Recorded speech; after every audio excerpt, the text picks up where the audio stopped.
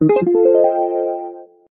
problem with IOPS as a number saying, hey, our system can do 500,000 IOPS is there's really a lot of little questions beneath that, like in that test, how many were read and writes, what was the block size, things like that. Correct?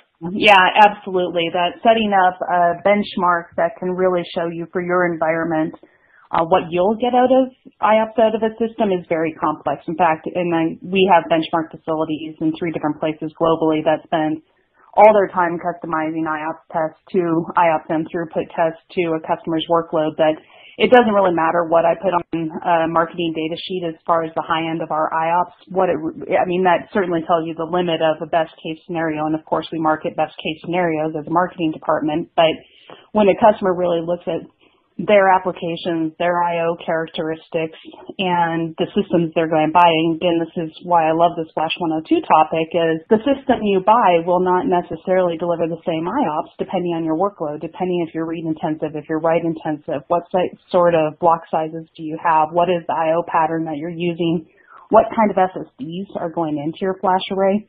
All of those things matter a lot in what kind of expectations you should be able to set as far as what your end-to-end workload can really deliver from IOPS, not just the box that you buy for storage.